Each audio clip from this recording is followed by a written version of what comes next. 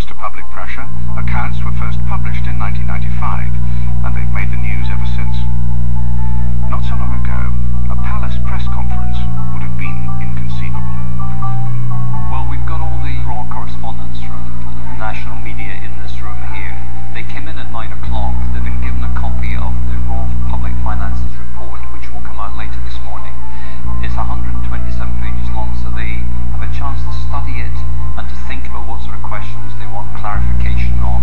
And this is the one chance in the year they get to actually ask direct questions and for me to make a statement on raw finances to them. Sir Alan is used to dealing with a sceptical press. Good morning. I wanted to say a few words about our policy to finance here first. Our key aim is not to try and achieve a low-cost monarchy. What we're really after is to achieve a high-quality, very efficient, very professional value for money monarchy. The second part of our policy is that we are spending, and we realise it, taxpayers' money, and therefore we want to be as transparent about it as we possibly can. In all of that, we are reporting that the head of state expenditure this year was 62 pence per person in the country, and that's not a daily rate, it's not a monthly rate, it's the annual cost of the monarchy. We're struck, I think, as ever by the travel costs, and whereas it cost the staff of the Prince of Wales